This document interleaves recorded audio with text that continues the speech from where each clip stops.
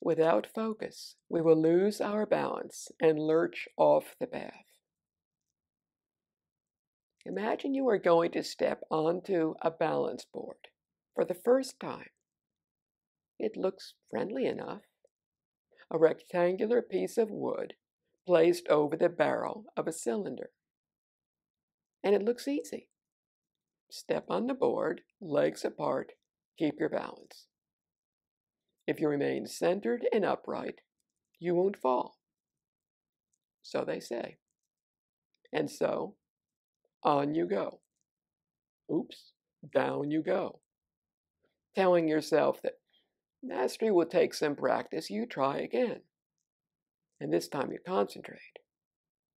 But the next second you think of something else. Losing your focus, down you go again. Telling yourself that you just have to focus harder, you step back on. Now you really concentrate.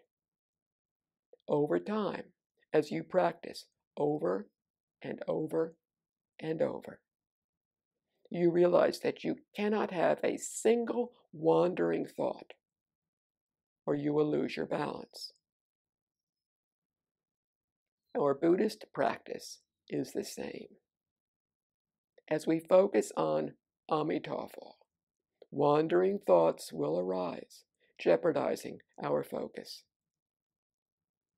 Just like on the balance board, when we lose our concentration, we fall off and have to get back on.